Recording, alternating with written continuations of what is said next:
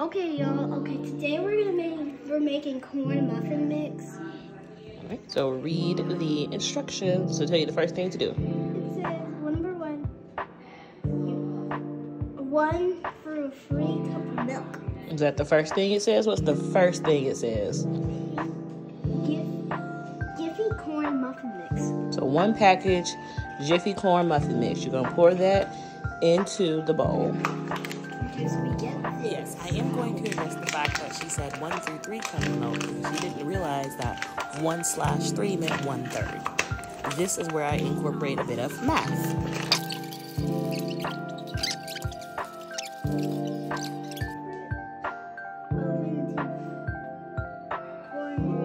No, so you're still on the directions. You have to go in order. You have a sequence of things to do. Step 1, step 2, step 3. So you just did the Jiffy mix. What's next? Okay, so you crack the egg.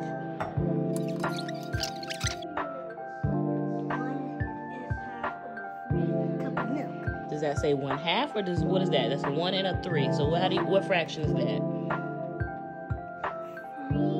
1.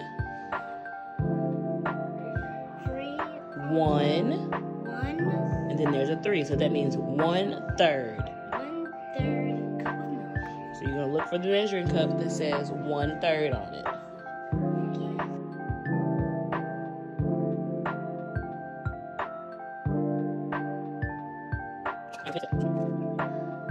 Preheat oven to 400. Reread that word. Preheat Okay. oven to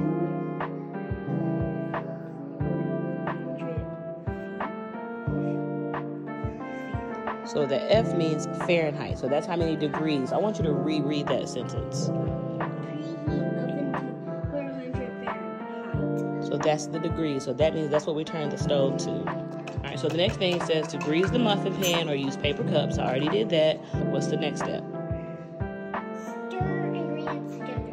Batter will be slightly lumpy or round or muffins.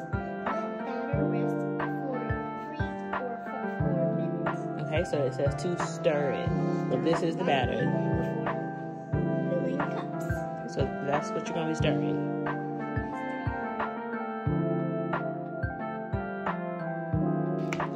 Oh, that smells so funny. Fill muffin cups